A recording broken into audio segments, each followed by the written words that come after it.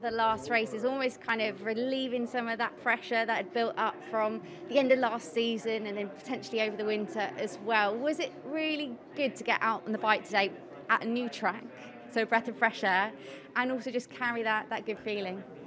Yes, honestly, I'm so happy because last year was a disaster here, and I think that mentally is so important to be strong and to try to reset from last year. And actually, our pace was really strong. I feel so good, and can't wait to be tomorrow to try to find a little bit more pace. But honestly, it feels really good to be in this track, having fun, and I can say that the bike is working really well also here, so I'm happy.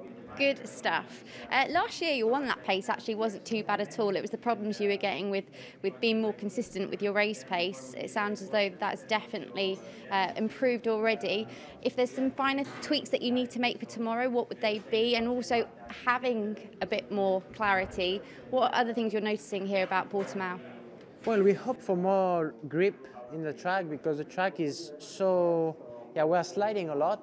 And if I remember well, last year we had the Formula 1 week before, and right now the track is sliding so much, so the lap times is close to 1 second slower than last year. So we hope for more rear grip on the track and more grip in general, but we don't have only one area to work. I think it's more or less all.